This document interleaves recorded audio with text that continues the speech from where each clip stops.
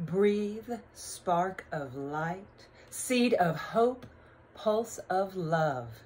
Bring me closer to the place from which I originated and to which I surely will return.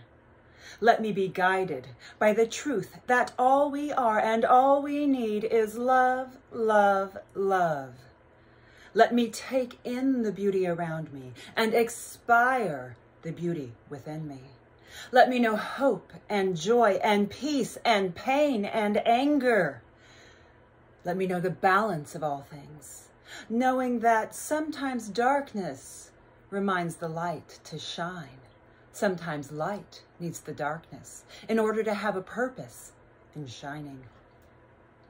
Let me know, but not be consumed by anxiety, sadness.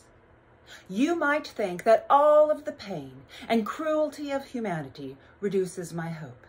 You might think my heart is broken for knowing what is lost, what is wrong, what is hateful. And you would be right.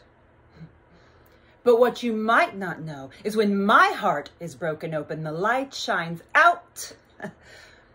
Many years ago, I was taught that Jesus was outside my heart knocking to get in. And as it turns out, the divine was in my heart knocking to get out and stream its holy light on every suffering, every shame, every lost child and wayward soul. And I will invite them all to tea. And we will steep and pour and drink together, and the guest list will read love, hate, fear, hope, peace, strength, anger, and all that is light.